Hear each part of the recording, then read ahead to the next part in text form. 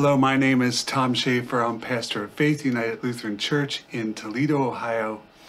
And this is Easter Sunday, the resurrection of our Lord, the most important celebration in the Christian church, because it is what our faith rests upon.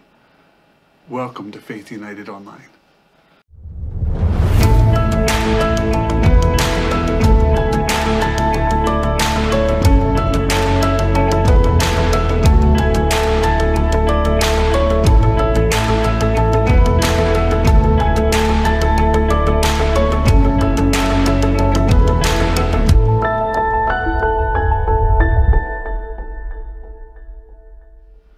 This is our reading for this Easter Sunday.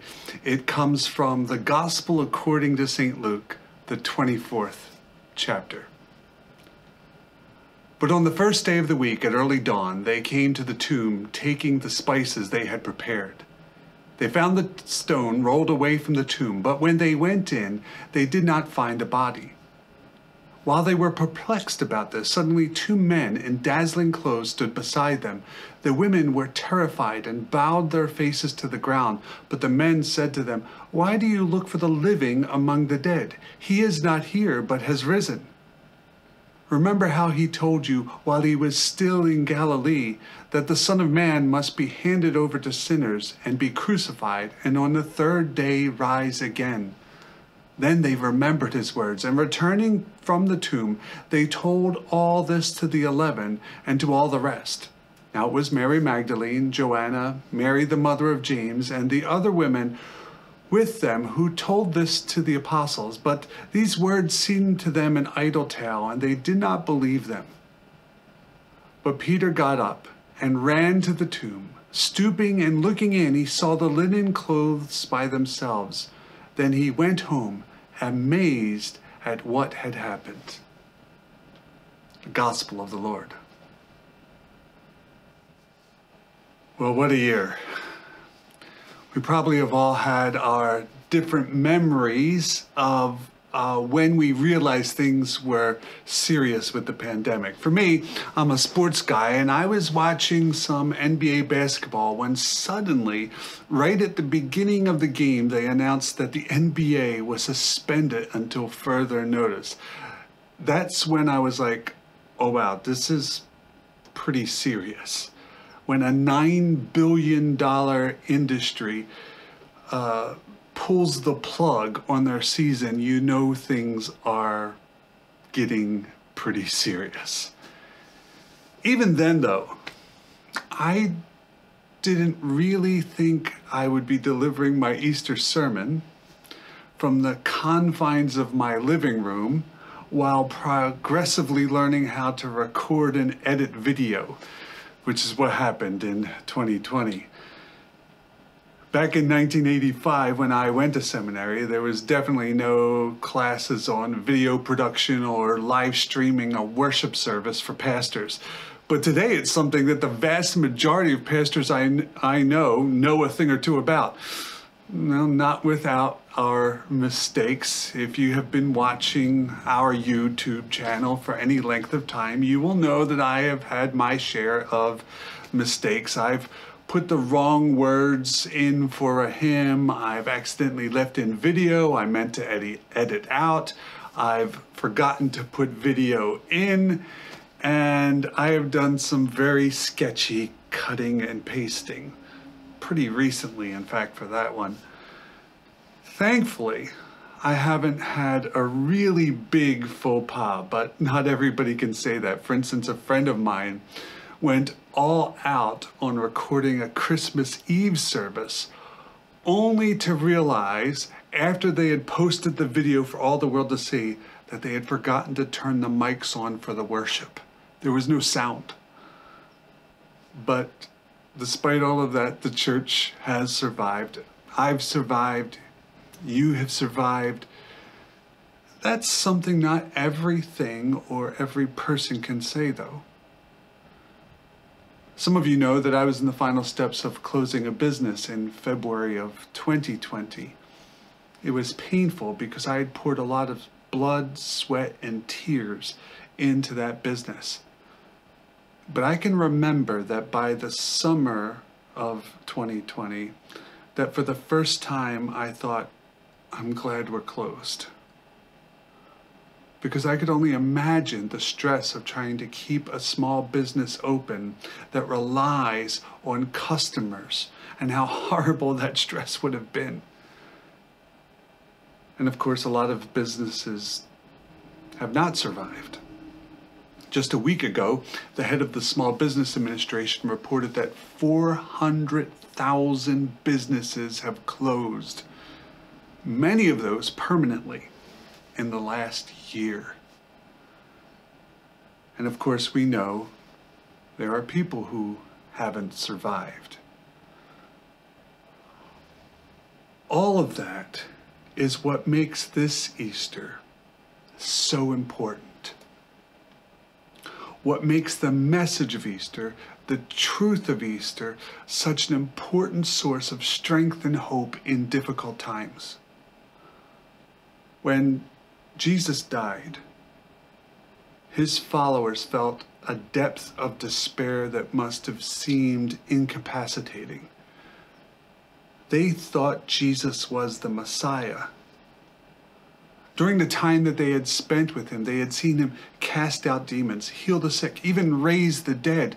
The expectations upon arriving at Jerusalem were huge. He was supposed to finally ascend to power. The disciples were arguing with each other about who would get the best cabinet positions. Then within a week of arriving, Jesus was arrested, tortured, and crucified. Their world had come crashing down around them. Of course, Jesus had told them this would happen, and he told them that after 3 days he would rise from the dead. But when things are that bad, when life goes horribly wrong, it can become impossible to believe in the good that may happen in the midst of the bad that is happening. That's where the disciples found themselves on that Sunday morning, hiding away, isolated, staying out of the public in fear for their own lives. When Jesus had died, there had not been any time to prepare his body for burial. So now the women who followed Jesus, who were such a large part of his ministry, set out to make that right, to honor him in his death as they had in his life. Little did they know they were about to be asked a question that would forever change the way they look at the world. They arrive to find the massive stone rolled away from the tomb. And when they entered the tomb, they saw that Jesus' body was missing, and there were two angelic beings standing there. But rather than creating hope in them, this just created more fear. Because you see, that's what happens when all we can see, all we can focus on is the bad that is happening around us. But that's when the angels ask their question. Why do you look for the living among the dead? There it is. The angels revealed to them the misguided nature of what they do, of what we all do. Why do you look for the living among the dead? Jesus had told them he would rise from the dead, but they don't go to the cemetery looking for an empty tomb. They go there to complete a burial. They go expecting to find a tomb filled with broken dreams and shattered hopes, but the tomb is not full. It is empty. Why do you look for the living among the dead? He is not here. He is risen. Because things had gone so bad, they couldn't see the good that God was doing. I think we run the risk of doing this all the time. When things go wrong, we start to wonder. We start to doubt that God is even in control. And when that happens, we can start to lose faith. Some people lose it altogether. They look around the world and see everything that's happening, and they just can't believe that a good God exists. I once heard a world-renowned atheist say, How could there be a God in a world where children get cancer? And if there is a God that allows such things to happen, I don't want to worship him. I get the sentiment. It can be hard to have faith in this world. But that statement depends on believing that there is nothing in this world that lies outside our comprehension. Essentially, what that person was saying is, if I can't make sense of it, then it has to be wrong. Now, for many of us, it's not as drastic as losing our faith completely. But maybe we lose confidence. We begin to question if God has a plan. The Bible says that faith is the assurance of things hoped for, the conviction of things unseen. Maybe sometimes I lack that conviction.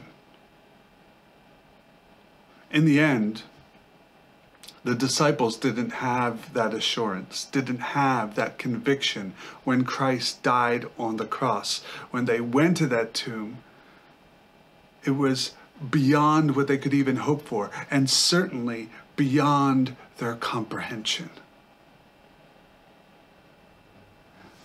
And this all happened even though Jesus had tried to prepare them for that moment. He told them this was how things were going to go down. He tried to make them understand that God's plans were not their plans.